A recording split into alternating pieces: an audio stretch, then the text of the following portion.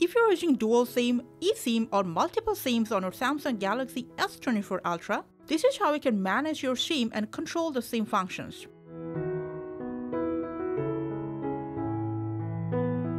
For that, from your phone's settings, go to Connections, scroll down and enter SIM Manager. Now, first of all, you will see the list of all your installed physical and eSIMs here. Now, you can turn on and off your preferred SIMs. But just in case you're using multiple SIMs, please remember only 2 SIMs can be active at a time. And right from here, you will get to choose it. You can also add eSIMs right from here as well. Scroll down and under Preferred SIMs, you can select which SIM you want to use always for your call.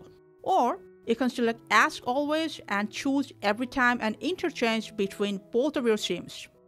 Select your preferred SIM for message, also for mobile data.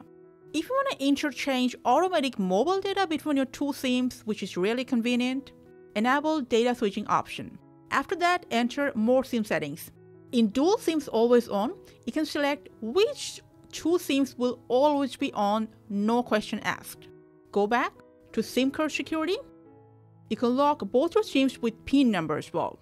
Go back and go to Lock eSIM settings. Select these options and lock it just in case your eSIMs are not accidentally removed from your phone. Press Done. Finally, in Remove All eSIMs, if you want to remove all your eSIMs at once, you can delete it from here. So these are the SIM settings that you can customize from your SIM manager on your S24 Ultra. Thanks for watching.